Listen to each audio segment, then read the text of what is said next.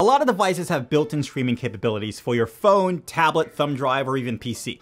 So at first glance, you wonder, why would you need a dedicated audio streaming device? Today, we're looking at the Arylic S10 wireless streaming preamplifier and see what makes a dedicated streaming audio hub so special and if it deserves your attention. Let's get into it. So Arylic sent me the S10, and at first glance I was like, what can this do that my soundbar connected to my phone can't already do? And then I was pleasantly surprised. On the box, you can see this connects wirelessly to your network, has Spotify and other streaming services, supports AirPlay from Apple devices, and you can really pimp out your setup if you decide to get multiple units for your home, which is pretty exciting. On the back, you can see the features and specifications: LAN, USB, aux-in and out, and power. Bluetooth 5.0, 30-meter Bluetooth range, which is almost about 100 feet, which means if you're streaming directly from your phone via Bluetooth, you're moving through the house with no worries. Better than most Bluetooth headsets if you know the struggle. Audio through 3.5mm mini jack, pretty standard, and the music formats it supports. In the box, we have the user's manual, our Arylic S10. We can see the ports on the back. We have an RCA cable, 3.5mm cable, USB cord with power adapter, and a remote. The setup is straightforward. Connect the power to your device and plug the audio out to your speakers directly or an audio in of your choice. Me, I have mine connected to my mixer using the RCA cables and placed conveniently next to my setup. Now, you're going to want to download the app. If not, you're pretty much limited to what you can do. Go to the App Store or Google Play Store and download the 4Stream app. Once installed, you can use the app to connect the Arylic S10 to your Wi-Fi network. If you prefer no Wi-Fi and rather go straight to LAN, you can. Once installed, this is where the S10 really starts to separate itself. The app is easy to use, with some minor bugs here and there. Nothing drastic, just little things that pop up, but nothing really inconvenient. But you'll notice it as you're using it. Here's to hoping updates will fix that. Once in, you're greeted to all of your audio access in one convenient hub. You have TuneIn, Internet Radio, Pandora, iHeartRadio, Spotify, Tidal, Napster, Qobuz, Deezer, Amazon Music, and an Add More Services button where you add or remove what you have or don't have. You also have a line-in option if you want to connect an audio device directly to your S10.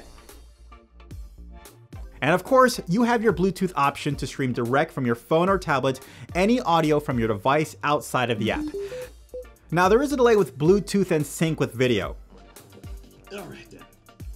Here we go. First, with the light, you get a nice little carrying box. But if you're using an Apple device, you can use the AirPlay option, which the audio syncs up perfectly. You have additional accents to my videos.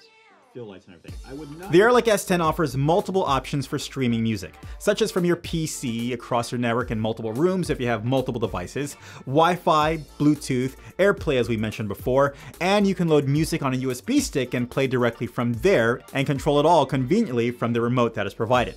The remote gives you the ability to switch between inputs, volume next and previous track, and EQ. Through the app, you can rename your devices, get important network info, EQ options, create station presets, and even a sleep timer. Manage multiple devices if you plan to add more, and then you have the option to go solo left channel or solo right channel, just in case you have one speaker or another reason I'm not aware of yet. And with a swipe, you can access your device list, what's playing, and streaming options. Pretty simple.